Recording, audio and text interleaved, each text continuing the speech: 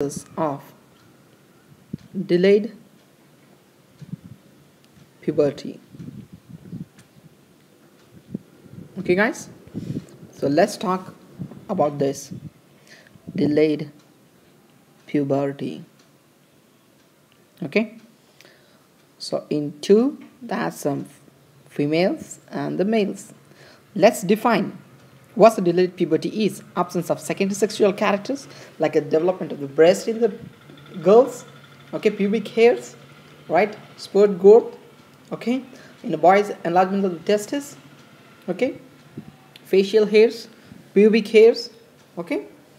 So if there is a delay in the pubertal development by 14 years of age is really very important for this to diagnose delayed puberty or precocious puberty. Remember, the important point over here is 14 years in females, more than 14 years and more than 15 years in what you call boys, okay, 14 and 15. If you want to say precocious puberty in females, it's going to be less than 8, 9, it's going to be in the boys. How do you remember? Just remember 9, if you reverse it, it will become B, okay.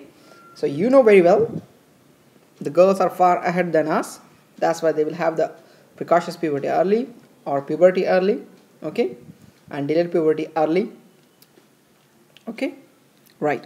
So let's talk about the causes in the female and the male, important for MRCPCH and USMLE examinations. In a female, the most important and the common is the constitutional,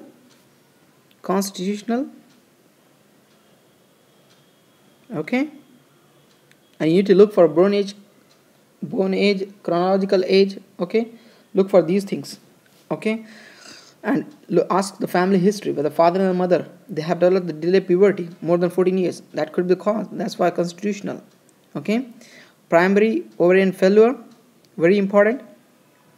Turner syndrome, look for short stature, webbed neck, okay, very important topic for USMLE. Turner's syndrome, then hypogonadotropic hypogonadism, okay, then Kallmann syndrome,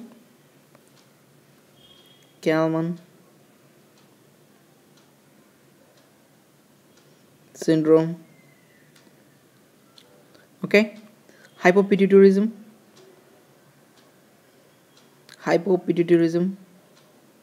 and Prader-Willi syndrome. What's a Kallmann syndrome? The important thing you should remember, anosmia, very important. Cleft lip, cleft palate, or any midline defects with anosmia is a really very important point you should remember if you want to diagnose Kallmann syndrome. So Kallmann syndrome is one of the cause for delayed puberty in females, okay, right. Even it's male also, okay, so nothing to. So what's the most common over here? Again, the constitutional.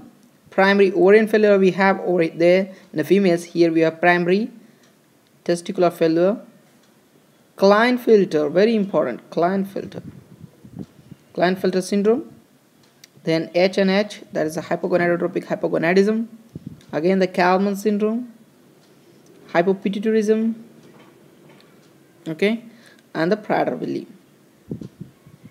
So remember, if you want to diagnose and they ask you that if a 16-year-old boy still doesn't have any secondary sexual characteristics, which are the following could be caused. If you want to find out what the cause for his delayed puberty in him or her, try to look carefully, read the carefully case history, case scenario. You will find some points like anosmia, very important points, okay.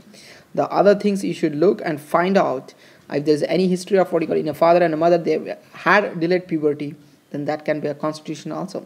So you have to read the clinical history, very important. In examination, if they are asking a question on a delayed puberty, then you have to look for a clinical history very carefully. Okay guys, so thank you so much for watching this video. Take care.